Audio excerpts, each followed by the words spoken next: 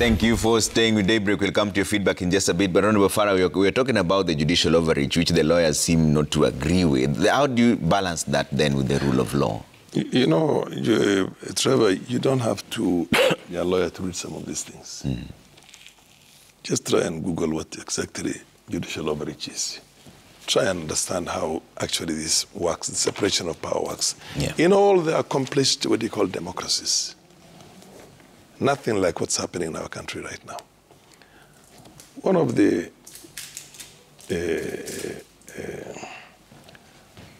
most celebrated cases in law is Madison. Marbury versus Madison. Marbury versus Madison, in which a president had appointed somebody as the justice of peace. Everything went through to the end. The only thing is that the final bit of serving that was not done, and the president left the office. So the new president refused to receive it. So he went to court. Marbury went to court. Yes, they said you are aggrieved. Yes, there's a remedy. Yes, you can get orders. Yes, but we cannot order the executive. We can't order the president. That was actually the basis for one of the very first landmark cases on judicial review.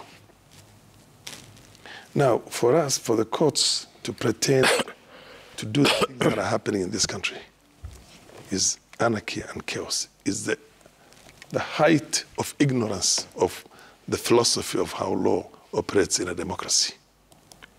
And we are in a very bad situation, to the extent where one time a judge said that gay people have a right to associate. They say the law is an ass, but as long as it's not repealed, or amended, it still remains the law. And in our own penal code, gay is a crime. It's a criminal offense. Here is a judge coming out there and saying that, they have a right to associate. It's tantamount to saying that murderers have a right to associate, criminals have a right to associate. You know what I mean? The ones who, coup plotters have a right to associate. Because this thing is a crime in our own penal code right now. Until such time that the law is amended or repealed, whatever something is done, it still remains what you call a crime. Okay. And then this judge goes out there and says, because he has seen some stuff and he wants to be in good books with the LGBTQ, whatever it is, where the rest of the world to be celebrated there, he comes up with this. So there is serious judicial overreach, judicial activism, and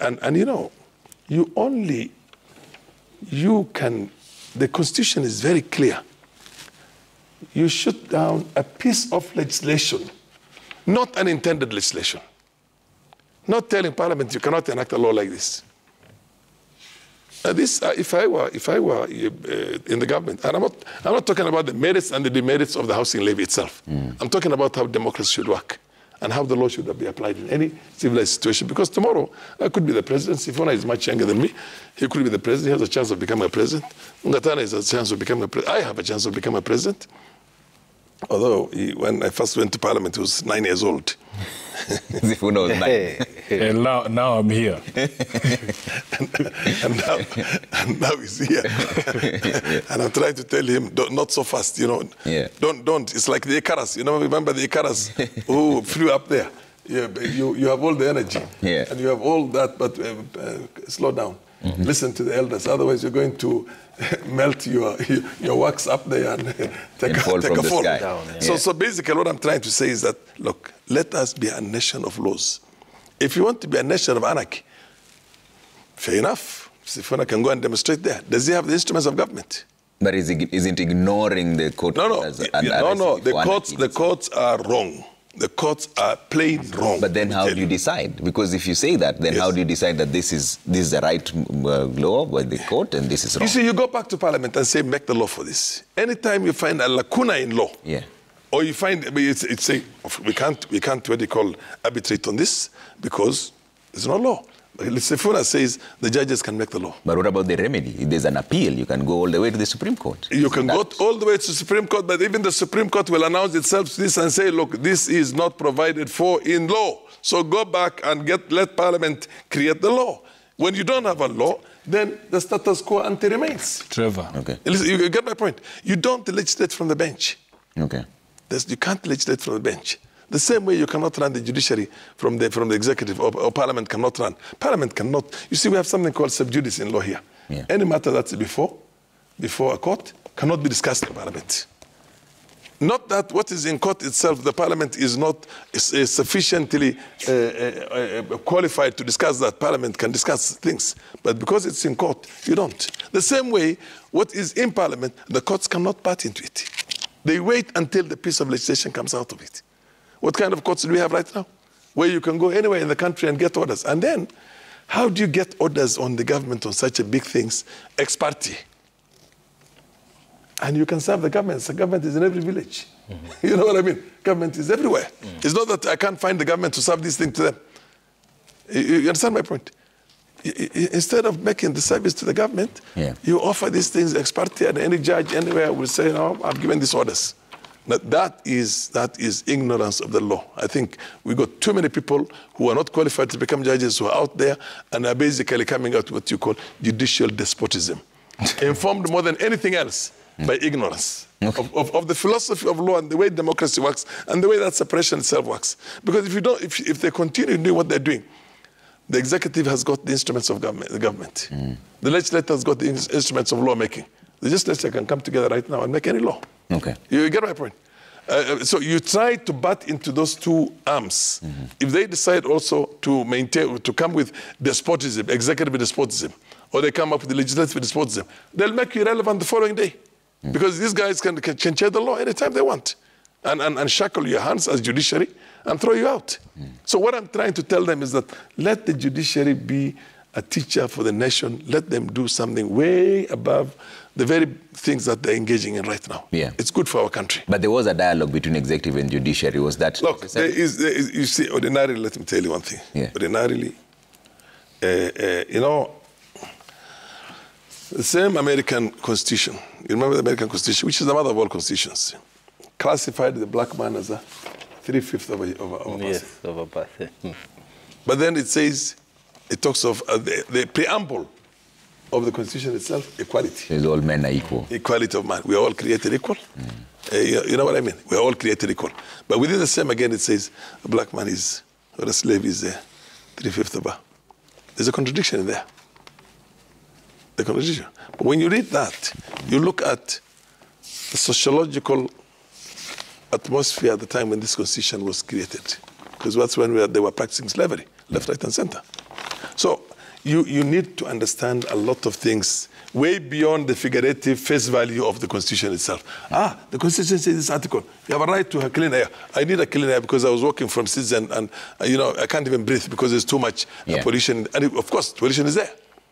You get my point? Okay. You don't do that. All right. You see what I mean? Yeah. So what I'm basically trying to say is that, look, all these very lofty, flowery, good intentions in the Constitution itself, there's what's called non-judiciability. There's things that the judiciary cannot adjudicate on. Okay.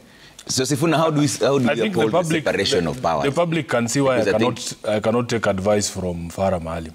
Yeah. When he tells me to go slow, my wings will fall off. They are my wings. Let them fall off if they will. But I will move at the speed that I'm moving with. Because I want to tell you, Farah, it is possible for a president to govern in accordance with the law. You are saying things that do not even exist. And I want to advise you to leave the law to the lawyers. Because can I just remind you one thing? Can I just remind you something? Just write it down, Farah. I have said I've refused all your advice because I can see you are speaking from a position of severe ignorance. There is no law in Kenya against being gay. That law does not exist. You've just created it here. The criminal or the penal code puts a penalty on having sexual conduct that is against the order of nature, including between a man and a woman. There is a law in this country called statutory rape. You people, where you come from, call it early marriage of children. You will not speak about those things, Farah, because you know you are picking the ones that you think are convenient for you to push your arguments. When somebody takes this constitution and swears upon it, he should know what he's swearing upon, Trevor. If you read this document at Article 2, it tells you what forms the law of this country. It includes customary law, but that customary law must be in accordance with this constitution. It includes the general rules of international law that shall form part of the law of Kenya. Judges develop the law, my brother. They develop the law. When there's those gaps in the law, they will tell you, like the Supreme Court, so when they identified, let me just say, when the Supreme Court identified gaps in the presidential case regarding whether a majority of commissioners should agree or whether all the commissioners should participate in announcement of the presidential results, they threw that ball back to Parliament. But when Parliament goes to make those laws, Parliament itself as an institution is subject to the Constitution. The Constitution requires that participation of the people was elevated from the Kanu Constitution, which I'm sure is still stuck somewhere in your head. It elevated the people's participation in lawmaking to a level where if you do not have effective public participation, that law will be struck out. That is not judicial overreach. Now, all of these things, Trevor, my brother Mungatana was trying to paint a picture of us in the opposition as people who don't participate in debates, and is trying to conflate my decision to reject or not to sit there and listen to Ruto's lies during the presidential debate. And do you know what? No. Even during that presidential debate, nobody is allowed to speak. I think just let me finish. Let me finish. Parliamentary. Let me finish. Let's be parliamentary. We are not in Parliament. How can we be parliamentary? We are on TV. We are not in Parliament. King is not here to protect you. We have to speak the way we speak. This is not Parliament. No, you can't. I can say. Who says I cannot say? This is not your show. It is his show. Let him be the one to tell me what I can say and what I cannot say. Let me finish. I'll finish. Let me address and then you'll address me. Let me finish first. But you cannot hold people at let me finish first. How can you say this is a lie? It is the English language. No. If something is not true, it's called a lie. This is not Parliament. In my custom, you don't talk to elders or people. Pokomo custom. We are not here under Pokomo customary law. We are not here under Pokomo customary law. Talk with respect. Talk with respect. What I want to say here. This is not a public rally of ODM. You can't come here and start calling the president lies. If you want us to operate, the president is not a Pokomo. The president is not a Pokomo. He's not an elder. He's not an elder. Okay, Mungatana, hold on. No, Sifuna, he should respect people. Agree. You can't come and say the president is telling lies. It is lies. If people are older than you, if people are older than you, please address them with decorum. This is not a public rally. Agreed. Decorum. Yes. Let me tell you, Trevor, you did not call us here under Pokomo customary law. Correct. So let him take Pokomo customary law back to Garsen. I was not going to sit and listen to Ruto's lies as an elected official, so I chose to stay away from that debate. But the point that I am making, in terms of publicly correct the way we use our language here, we are before the public. Yes, you will answer that as well. Yes, go ahead. You know, the president is a liar. I can say it 100 times, and I can demonstrate it to you. And I did it before Parliament. This is and explained the points made that were not factual. This is unanswered. Not factual is not the same as lies. Not factual is lies. It is not. Hold on. Let the younger gentleman hold on. Let's listen. No, let me finish. I had not finished. I'm being heckled. I had not finished.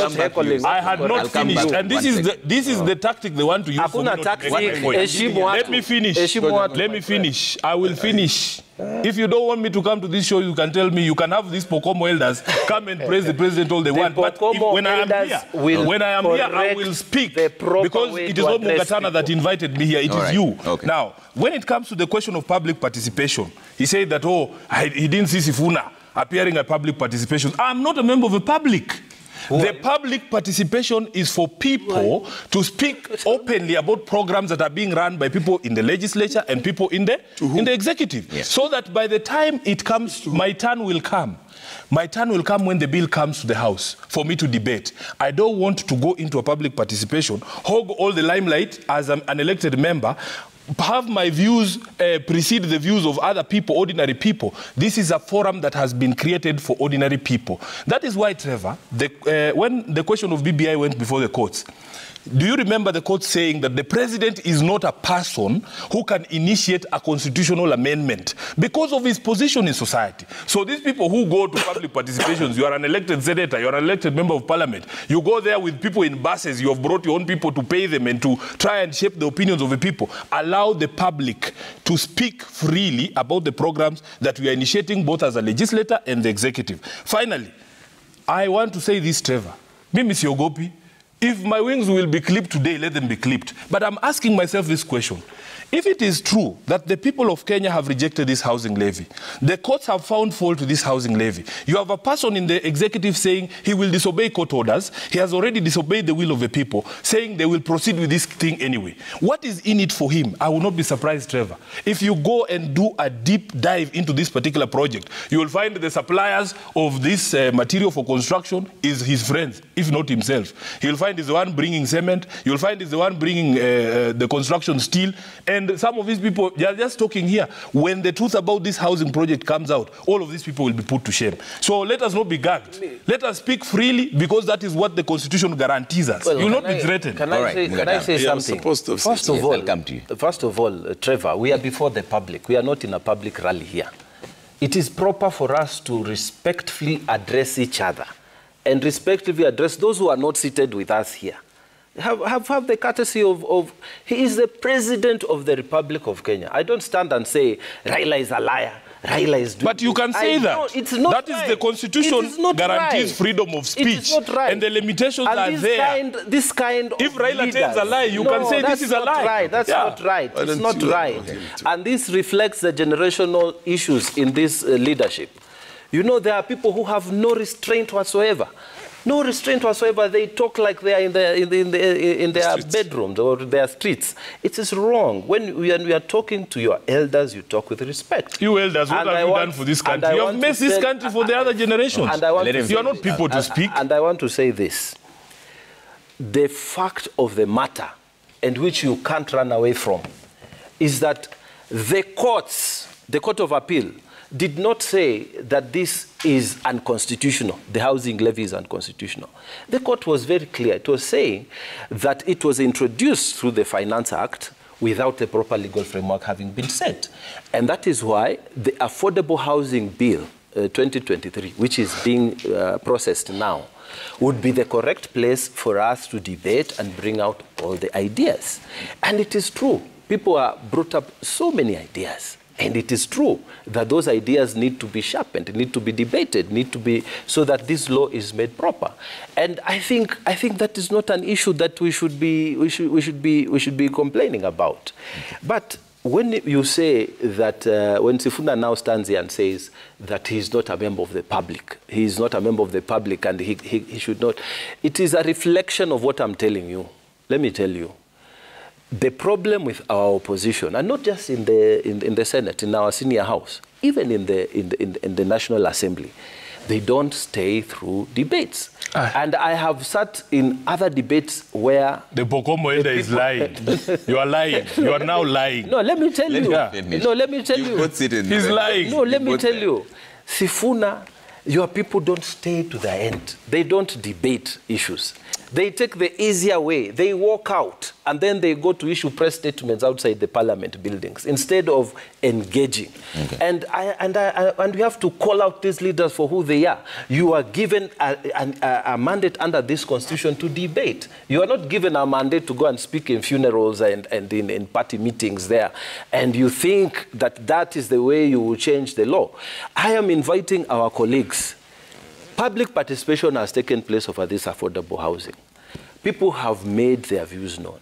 And according to me, our people need houses. In fact, people need housing as a matter of yesterday.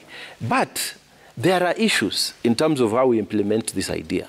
And to me, I think when this matter comes, we need to take into consideration all the ideas that have been put there. We debate and bring into action what the people of Kenya want. I think that's the way we should go.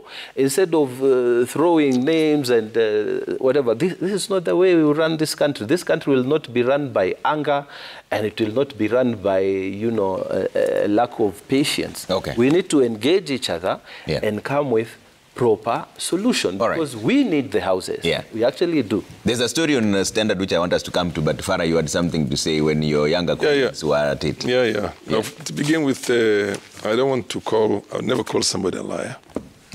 In Parliament, you have a language which you use, which is so it's misleading. Misleading. For example, my son here, he's younger than my firstborn, by the way. It's the age of my secondborn. That's not to say that he could be the smartest and be smarter than all of us. I have no issue with that. He said that there was no wall that was built. And this is, it just says here. President, it shows Donald Trump on the wall there giving his executive order. And they say that the 455 miles was built. You have a picture of the wall? Yes. Let me see. It's here. There you can see. Farah, that's not a wall. Whatever it is, let me tell you. Jesus. The wall, let me... That's not a wall. Show the people. The barrier. People that picture. Just the barrier. Yeah. The barrier that was built. I'm talking about the barrier that was built. Okay, you could decide to steal. Whether it's a wall or a barrier. Or not the barrier. But it's a limitation of movement. But what I'm just basically saying is that the executive has a right to do what it wants, without necessarily even referring it back to Parliament. In any democracy, you seek later on funding from Parliament. Parliament has a right to reject that. But in this case here, 455, miles was built. Yeah. And at the moment, Biden went out of office, it stopped. You see what I mean? Now you can see the reverse. I'm just trying to tell you how these things work. If you don't want to respect the authority of the executive when you are in the legislature, the executive has the executive authority. It has the powers. It's going to, like I said now, Rutte will say, okay, fine, the courts are wrong, and decide that we're going to reconstitute the entire judiciary system in the country. We did that with the Ringera, the Ringera team last time. You see what I mean? But what I'm trying to say is that if you want to have, you see, it's like us in the government, in opposition. I've been in the opposition myself for the longest, trying to use violence on the government of the day. Whereas the monopoly of violence and firepower is with the government. You get my point? So what we are trying to do basically right now is saying that we will do this, and activism to the extent of the university days behavior. Somebody will just sit back until the international community and the Kenyans see the kind of thugs you are. Not talking about any logic, abusing everybody. And then unleash what they call their power on you. And nobody's going to sympathize with you. You see what I mean? So what I'm trying to say is that we need to change something through a civilized manner. We already have the separation of power. We want to have a judiciary that works very well in accordance with the Constitution and in accordance with the practices. Okay. You get my point? We don't have to go out there calling the executive names. The executive have the mandate. They were elected into this office. We lost.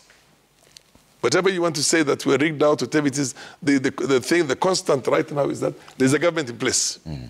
So what I'm trying to tell that is that let us try and deal with these things in a manner that is going to be good for posterity for this country. Okay. That I don't get subjected into the same things tomorrow when I become a president, because you created a custom, a culture.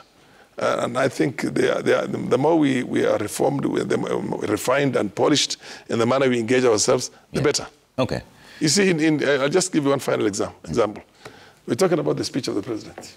Have you seen the speech of the State of the Union? Right now we have put in the State of the Union. Am I right? What does it say, the theme today? State of the Nation. The State of the Nation. They have the State of the Union in the US. And it's the joint, what do you call, house, both houses together. Joint house. They come together. And Donald Trump was there as the what do you call, president. But of course, Nancy Pelosi was there as a speaker, and she was from the opposition.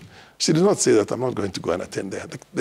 The custom and the character and the dignity of the institutions are there. You have to protect the institutions' dignities, whether you are in office or not. Okay.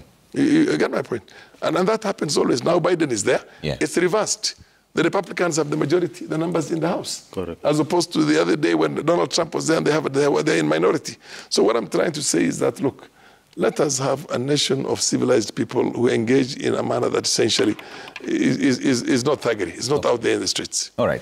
Sifuna, I want us to talk about the Haiti deployment before we come into the IBC. We are seeing